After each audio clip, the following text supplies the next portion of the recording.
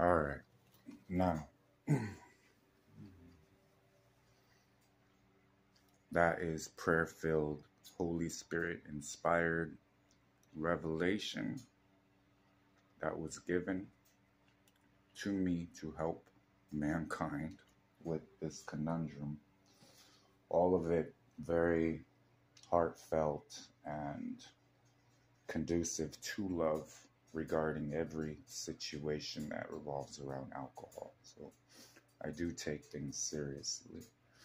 What many of you, my prodigals and my kingdom spouses, have been learning, pass the Holy Spirit back and forth. We're going to get deep into some things, but it's going to help you a lot, all right?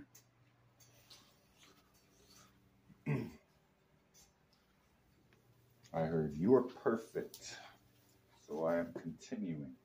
Perfect. Point the phone there. Perfect.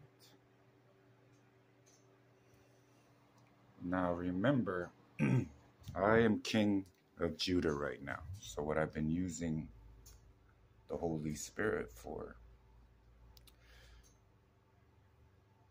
to make my path straight. Acknowledge the Lord in all your ways, and he will make your path straight. Remember that. And I'm also waking people up and walking with people right as we speak. Yesterday, I passed the ball to Stephanie. Stephanie set up for her shot right through the net. And that's what I wanted people to understand about Team Jesus. Okay? We get the Word of God into the heart.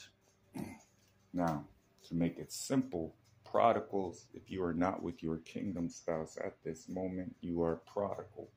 Kingdom spouse, if you are not waiting and working on your kingdom marriage, you are prodigal. All right? If you are prodigal, you are not receiving the true benefits of heaven.